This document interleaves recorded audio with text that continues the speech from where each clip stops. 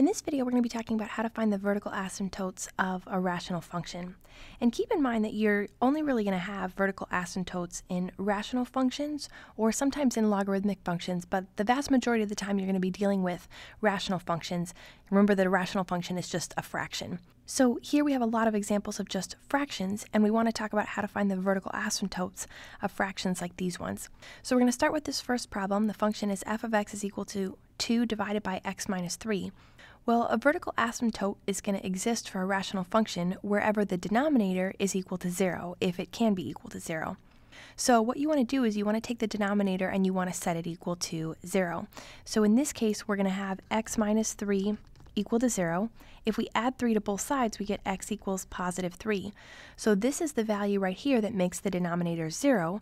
And of course, that makes sense if you plug it back in. If you plug in x equals 3, we get 3 minus 3, which is 0.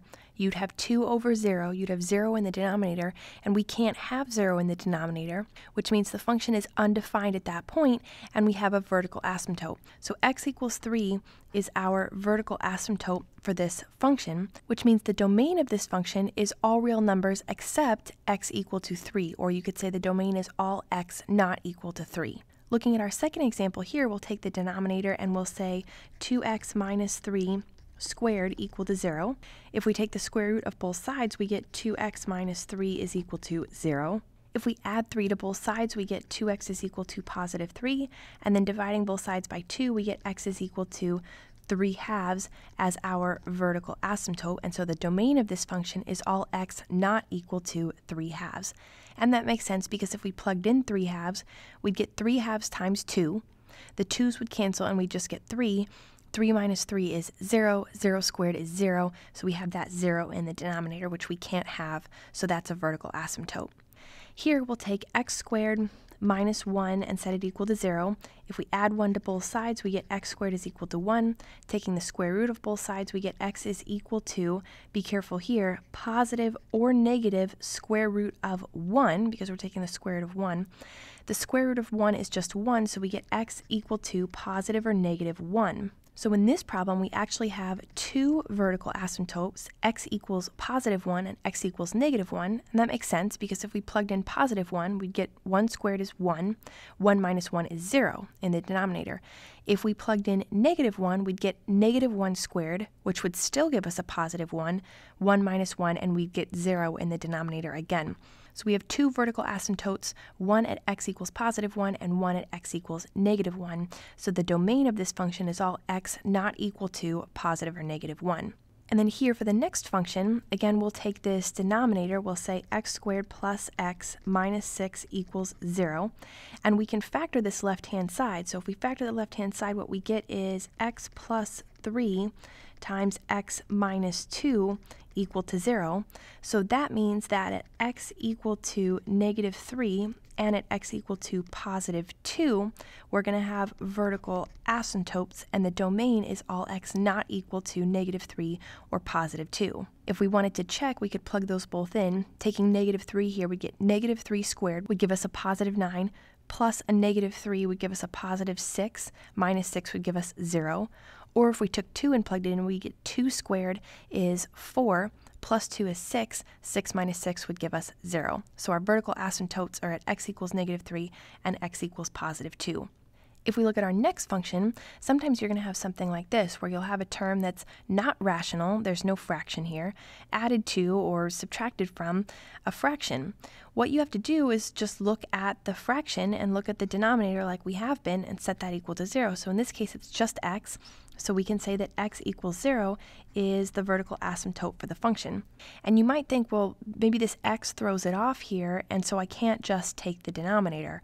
Well, keep in mind that if you found a common denominator to turn this entire function into just one fraction, if we wanted to find a common denominator, we'd have to multiply this first term by x over x. We'd have to multiply by x over x.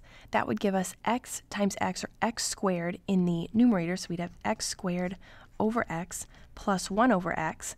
Now we've got a common denominator. We combine the fractions, and what we get is x squared plus 1 all over x. So your denominator would still be x, so we just take this denominator, set it equal to 0, and we'd still say that x equals 0 is the vertical asymptote. So you don't really have to account for this non-fraction term, you just look at the fraction and again take the denominator and set it equal to 0. What about this function, e to the x divided by e to the x plus 1? So again, we'll take the denominator, e to the x plus 1, set it equal to 0.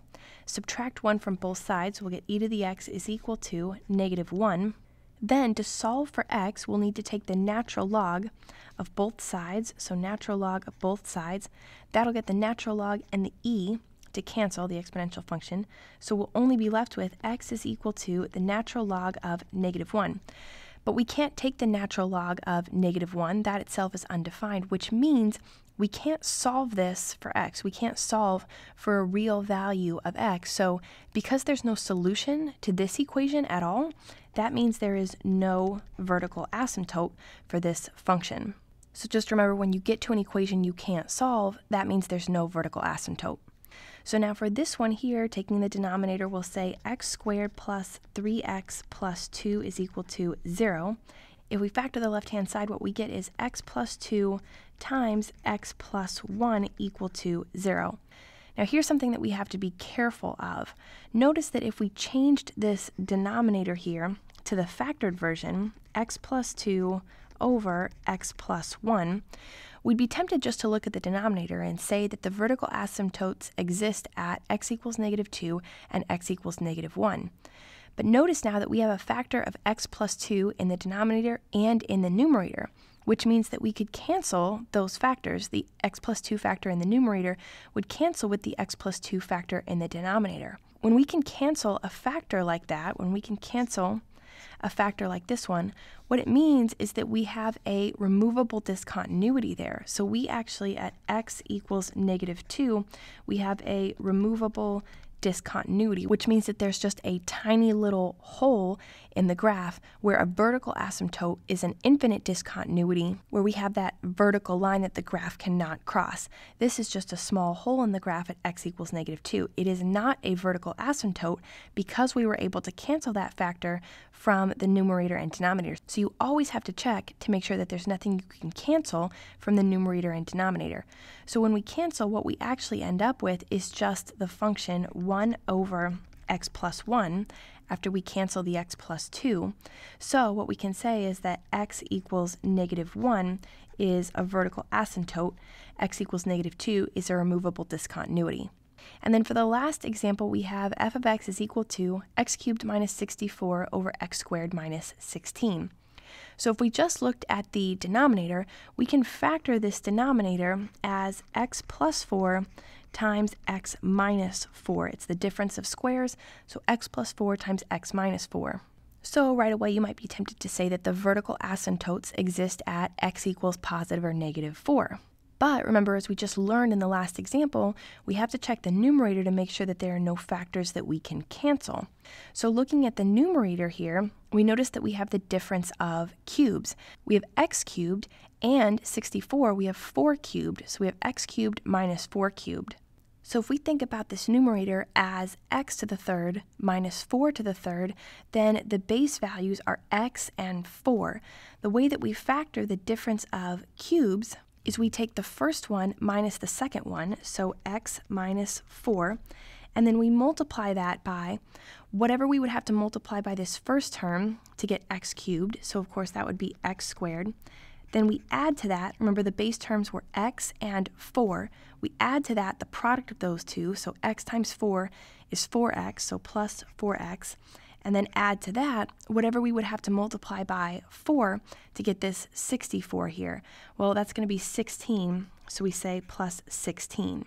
Now what we notice is that we can cancel an x minus 4 from the numerator and from the denominator, so we can say that we have a removable discontinuity at x equal to 4, the value that makes that factor 0, and we have a vertical asymptote because we can't cancel anything else, so we have a vertical asymptote at this remaining factor in the denominator, x plus 4, so whatever makes that 0 is negative 4, so we get x equals negative 4.